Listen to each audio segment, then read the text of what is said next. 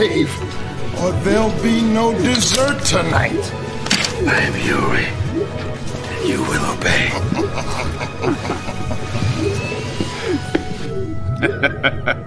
We've got a nice, safe spot for him to live out his days. Professor Einstein calls it a psychic isolation chamber.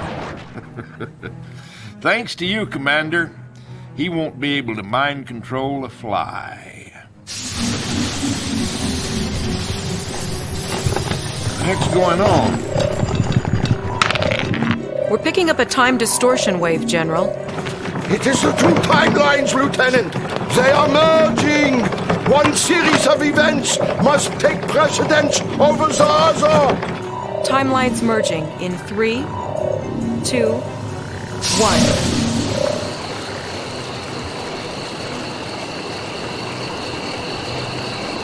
We are now at DEFCON 2. What the devil is going on, Lieutenant? He's surfaced, Mr. President. How you been, Mr. President?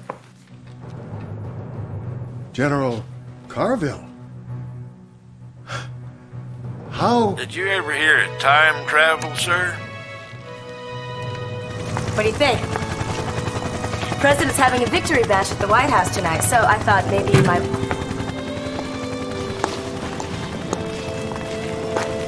You coming, Commander?